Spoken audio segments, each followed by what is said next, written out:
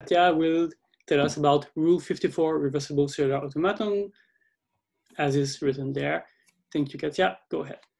Okay, so I would like to thank the organizers for organizing this nice event and for inviting me. And today I would like to share some of my enthusiasm about this really nice model where we can really get many exact results. So the idea is that we really focus on, I mean, it's much less general than what people have been talking about. So this really applies only to this model so far, but the nice thing about it is the fact that basically everything can be done exactly. Obviously, this everything should be understood. Should be understood. I mean, it's not literally everything, but the point is that really many things can be done in much greater detail than elsewhere. Okay, so it's about the model was introduced at the beginning of the 90s. And then as far as I can tell, not much was done until it became popular in recent years. And I just put there some recent references. I think I put everything I could find. If I forgot someone, I really apologize. So the dynamics is defined on a one-dimensional lattice where every site can be either free or occupied. And so the dynamics is defined in 2 time steps. In each time step, only half of the sites changes deterministically. So in the first time step, we take this like chain, and we find new values of the sites at the bottom. So of all the even sites, and we get this other saw. And then in the next time step, we do the same thing. Only now we're evolving odd sites. This one. So in 2 time steps, then everything repeats again. These discrete maps are given are deterministic. So each configuration of 3 sites is equivalent. Each configuration of 3 sites uniquely determines the new value of the middle one. So this is the formal rule, which can be graphically represented as these diagrams at the bottom. So, for example, 0, 0, 0 maps into 0, 0, 0, 1 into 1, and so on. Okay, now this definition so far seems a bit abstract and not so concrete, but we can now try to take a configuration on the bottom and then just evolve it in time and see what happens. And as we can see, this model describes dynamics of solitons that move with fixed velocities, either +1 or -1. So see, this is a right mover, this is a left mover. Whenever 2 solitons meet, they interact pairwise, as is here, and when they scatter, they get delayed for one side. So, for example, this soliton was supposed to be here, but because of the scattering, it's delayed, and so it's one side back. Okay, now this solitonic interpretation of the model has many really concrete and not so trivial consequences. So the first one is that due to this soliton dynamics, we are able to explicitly express time evolution of all local observables. So in an efficient way, let's say. So the first thing we do is we map the problem of the time evolution of local observables. We can imagine these local observables to be just density as some position. So this is the simplest observable, but it's actually enough because it's a classical model, so everything is diagonal. And so we map the problem of evolving this density in time onto a problem of counting solitons in a section of the lattice at length 2t + 1 at time t. So the idea is that we take a configuration of 2t + 1 sites, and in this configuration we just have to and then we have to determine whether at time 0, so at this point at the bottom, the central site was occupied or empty, so either white or black. And the nice thing about this is that computational complexity of doing this kind of doing this kind of procedure grows as t squared. So it grows polynomially instead of exponentially. So why? So the idea is that we have to identify all the solitons that are in here. And then we can just look at how many times they scattered. So let's say that we start with this orange one here. And if you want to see if the soliton came from 0 or not, we just have to identify 3 solitons that scattered with it, because we need 3 scattering to move it here, like it. But at the same time, we have to make sure that all the solitons that we're looking at are actually causally connected. So for example, this orange soliton scattered with this left mover here, but it couldn't have scattered with the green one. Okay, so the basic idea is really simple. Now there are a few technical details that one has to work out, but the bottom line is that due to these 2 possible speeds of solitons, the only thing that the soliton can never overtake another one. So everything we need is already included here, and this can be done quite efficiently.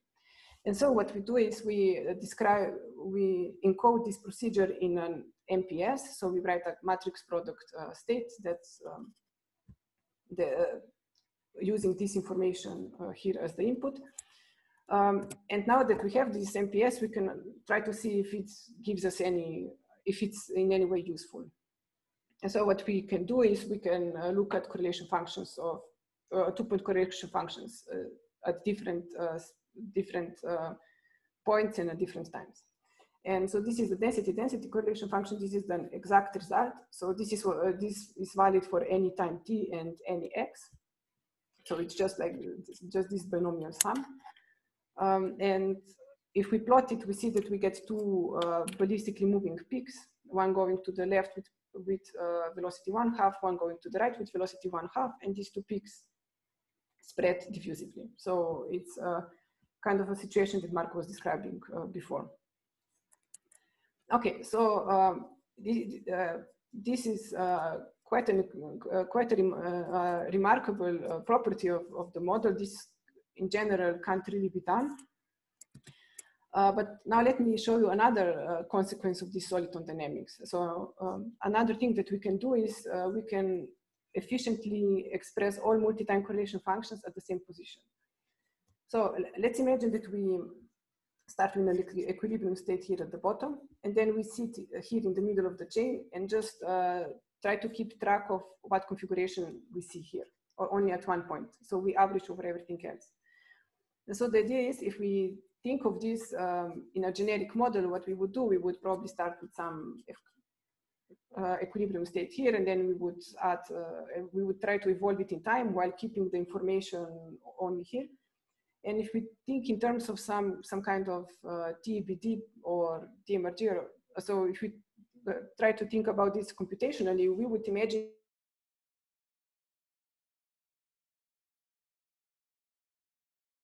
at one point. So the question is if we can really reduce this exponential complexity.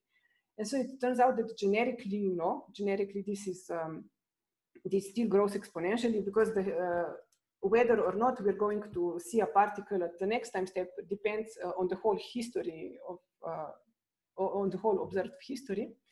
However, in this specific case of rule 54, we can do it, and we can write these probability distributions in terms of, again, a matrix product state with a constant bond dimension. So bond dimension 3 instead of growing with time, growing exponentially with time.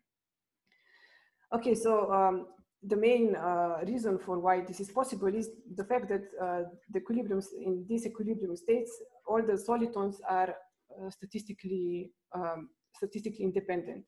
This means that that the probability of observing a soliton at the next time does not really depend on all this history from before. It only depends on a few time steps. So hence this constant bond dimension. Now, one of the remarkable things about this is that if we take, for example, the equilibrium state to be a maximum entropy state, so the probability of any configuration is equally likely, the configuration in time, so the probability distribution in time will not be infinite temperature, so will not be maximum entropy. So there are still some short-range correlations going on all the time. So the maximum entropy state does not map into maximum entropy state here. Okay, now this then motivates us to try to think about this time-space duality. So what happens when the roles of space and time are reversed? What happens if we rotate the model and try to see how this evolves in space? Now the motivation is, are these recent works on dual unitary circuits, which are the quantum many-body models where this can be done, and rotating the circuits gives you another unitary model. So in our case, what we would want to get is another deterministic model, for example. Now, if we just look at the soliton picture, it seems that this could be done, since if we look at the time dynamics here, what happens is the solitons scatter and slow down while scattering.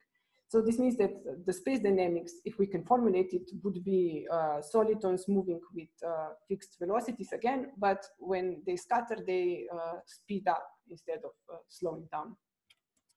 So for example, we can look at the scattering of these two. So you see this guy jumps over and goes here, and this time guy jumps over and goes here. Okay, now to try to formulate this, let us look at the circuit representation of these dynamics. So we can encode our three-side rule into this deterministic matrix, so this time evolution matrix that acts on three sides. On the left side is left untouched, so delta function here. The right side, on the right side, nothing happens, while the central side changes according to the whole configuration. At the same time, step, all these gates commute with themselves, so we can just imagine to smash them together, and we can then write this really nicely symmetric circuit here. So this is one gate, this is another gate, third gate, and so on. And so, so these gates are applied first on even sides, then on odd sides, center to even, center to not. This now looks really symmetric. And now let's just see what happens if we rotate it. So we rotate it just by definition. So we define this rotation in a way that we get the same diagram, an equivalent diagram. So again, the top side and the bottom side are not changing, while the middle side changes, according to this time deterministic rule that goes from these three sides up here. And so this is the rotated picture. So far, we haven't done much, and this is really general. And so we haven't put in any knowledge about our system yet. So this is just done by definition. Now, at the beginning, I was saying that we would like to get this U to be deterministic. However, this three-side gate is clearly not deterministic. So we can see that we have these two ones in the same row and in the same column. And there are also these two rows and columns with only zeros. However, it turns out that we can introduce the notion of allowed and forbidden subspaces. So we can project out all the forbidden configurations and then rewrite this, the whole space evolution as a deterministic evolution on a reduced subspace. So we introduce this projector P here. So this P is like a diagonal 8x8 matrix that has ones everywhere except on this entry and this entry here, where we have only zeros. And for this, it clearly holds that U P and equals PU. And so also it's invariant under it. Okay. Now we can, and now to see how this becomes deterministic, I will not show everything, just a bit of how to reformulate it. So if we start with these three space evolution layers, the first thing we do is we just space these gates slightly apart so that we see what is going on. Then we introduce these projectors. We can do this by this identity I showed you on the previous slide. So this thing, you can just introduce these projectors. we move these projectors around because they're all diagonal, so we can move them around. And now we define this U E tilde or U odd tilde for the other parity of sites. And my statement is that now this U E tilde is deterministic on this subspace that is invariant under all these projectors. Now this can be it can be shown, and I will not show it here, but it can be shown that in this subspace, in this reduced subspace, U E tilde and U odd tilde can be both expressed in terms of deterministic gates, but they have support 7. So instead of being 3 by 3, they are sorry, instead of acting on 3 sides, they non-trivially act on 7 sides. Okay. So now we know that what we showed, I mean, if we, what I mentioned so far tells us that now we have a well-defined dynamical system also in the space direction. But now let us take a look at this multi-time correlation functions again, just to see if these dual gates or these space evolution gates can be useful to really give us some non-trivial results, some more explicit results. Okay, so let us look at this multi-time correlation function that I was mentioning before with this, when we have this equilibrium state and we just look at solitons in the middle. So by definition, this is defined as starting with an infinite temperature state at the bottom. So these gray sites are all one-side maximum entropy states where 1 and 0 are both equally likely. Then we add a layer of time one layer of time evolution, so one layer of the normal gates, and then we add another, and then we put one observable here, one here, and so on. So so we add all these layers of time evolution, and we put our observables in. So this is by definition the expectation expectation value of observable 1 at time 1, observable 2 at time 2, and so on. And these are all in these 2 sides in the middle. At the end, we have to take an inner product with again, infinite temperature states, which is just due to the definition of expectation value for these classical stochastic models. Well, deterministic, but in general stochastic. Okay. So now we simplify this a bit, and the first thing that we do is we note that U is deterministic. So this means that U has to map infinite temperature state into itself, and also from the other side because it's symmetric, which gives us this light cone structure. So this means that I can just remove all these gates here because of the first relation, and the same thing goes at the top. And so then I do this layer by layer until I'm left with this causal light cone structure here. So this tilted rectangle. And now the only thing that I do is, so this is the thing that was, so I rewrite this thing by just evaluating all these inner products here, and what I get is this. And then I just, by definition, as before, I just rotate this diagram and use dual gates here on the right. So to go from the left to the right, I just use the same definition as before. Okay, now at this point, I haven't used any property of the dual evolution. This is again general. So here we know we haven't used anything. But we want to simplify the right-hand side of this expression. Now, we can't just remove these gates because they're not deterministic. However, they have non-trivial structure, and then there are these 2 non-trivial relations that hold for them. And this means that I can, just using the first relation, I can just remove this gate here and this gate here, because also the transposed relations hold. So this, and then I can go on until I am left with only 2 layers. So in this way, what I do is I can rewrite my multi-time correlation function into these 2 layers of gates, and align and all these observables squeezed between them. And now, as I was saying before, for infinite temperature state, we don't get an infinite temperature state in time. So we get really short range correlated state here. And we can now check that this is indeed the same thing as this really agrees with the other result that I mentioned, and it's really, so it's equivalent.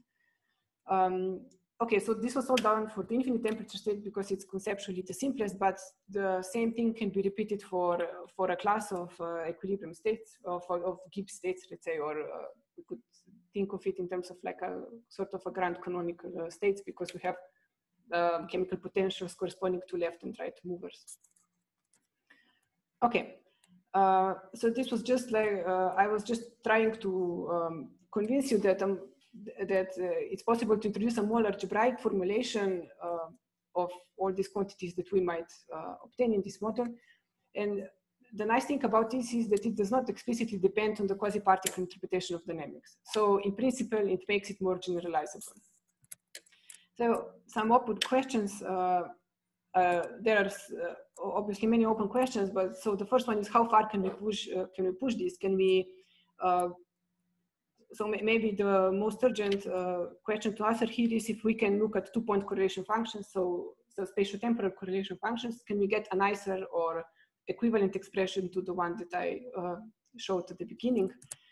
And obviously we want to generalize these to other models. So a really good candidate for a model for which this could be done is the model that we just very recently introduced in this preprint. So other cellular automata could be used. I mean, this same thing could be repeated for other cellular automata. We could think about stochastic generalizations of the stuff, and most probably the nicest thing would be to find some quantum generalizations.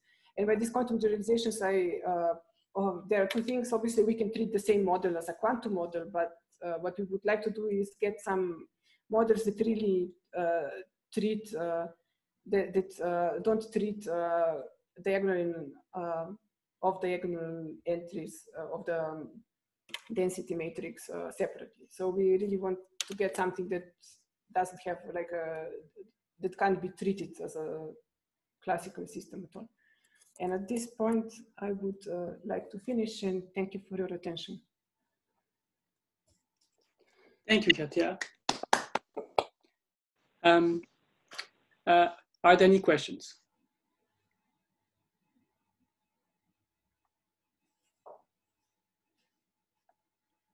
Yeah, so I have a question. Go ahead. What's so special about this particular rule? What is so special? We could look at the other rules, but the main point of this one is that we have these quasi-particles, well-defined quasi-particles with fixed velocities, and this scattering rule. So, I mean, obviously, we could also look at the one that I mentioned just at the end, which has similar structures. But other than that, there is another one would be like a free dynamics, which is not which is in some ways a bit more trivial. Well, not, I mean, a bit simpler from the point of view of these multi-time correlation functions, for example. But then other rules, if we just scan them, look, don't really have this nice quasi-particle structure. And so it's not clear if they're interesting or not, or if something nice can be done or not. Thank you very much. So I had a similar question, but now let me ask a different one. I mean, people studied a lot this box ball system, you know, which is sort of solitones of different sizes, which is also discrete sort of dynamics. I mean, did you ever try to look at that? Yeah, I mean, a bit, not seriously, but it seems to me that they're, well, I don't really have anything really concrete or to say about it. I think this other one is a bit, the point is there that these solitones have different speeds. So so it can't be directly generalized there. Yeah. So we would have to think about it some more. I mean, there is no direct link. Can I also ask? Yeah. Can I ask? Yeah. So I was wondering, did you look at the transfer matrix in the not the usual direction, the transverse direction, and maybe try to look for small values of time, the structure of the eigenstates, maybe the leading eigenstate, because that would give you also essentially all the information you need for the quantum case, kind of like what Bruno did for dual unitary circuits. I mean, the short answer is no. I mean, it would be nice to look at it, but it's a fairly new result, and so we haven't really thought about everything that could be done. I mean, that is especially in the case of, say, infinite temperature correlation function, it's fairly natural to look at some folded picture and then look at the leading eigenstate. But yeah, so thanks. No, but okay, so if the model is truly dual unitary, what you would see an infinite temperature state also in the time direction.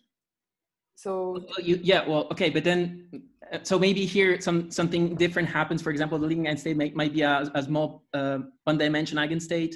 Sorry, so as MPS with a small band dimension. Since everything is so simple, I mean, it's not absurd to think that maybe you have something. Of course, it's going to be a quantum state because the MPO is not deterministic. But I think it would be worth it to try. Yeah, I mean, it's an interesting thing to think of. I mean, I should think about it a bit more. Okay, thank you. Can I ask a question? Yeah.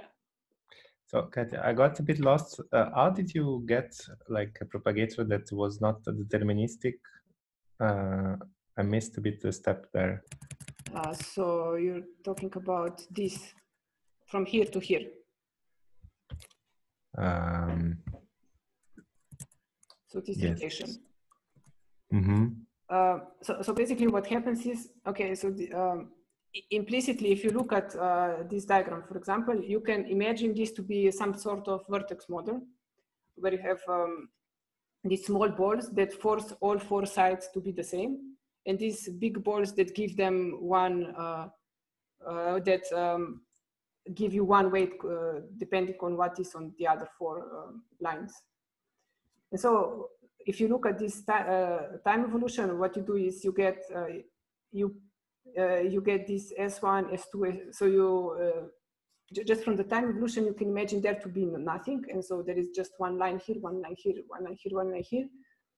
And so the point is that what you do here, this weight of this one should be psi, or should be this delta of S2 prime, psi of S1 is to S3. So this just follows from the definition of time evolution. But then this means that if you go to the other direction, what you do is you have the same weight, but only now you put delta function, these delta functions here and here. So it's the same as before. So you S1, sorry, so S1, S2, S3, S1, S2, S3, S2 prime is the same as U, S2, S1, S2 prime, S3. Okay, I should probably include a figure. I don't think I can be much more clear about that. I'm sorry. No, that's thanks. Maybe I have a quick question. You have a formula for correlation function. Sure. Did you try to compare with some kind of hydrodynamic projection formulas? Not explicitly. I mean, I looked at some values of diffusion constants. Yeah. But I never did it really seriously to really compare it from the beginning. So I think I don't really even remember how well it agreed or not, because then are always these, it depends how you scale time and so on. So yeah. Because that could be nice because you have an explicit calculation here. Sure. Nice to see. Okay, so if there's a quick question. Otherwise, then we thank Katja again.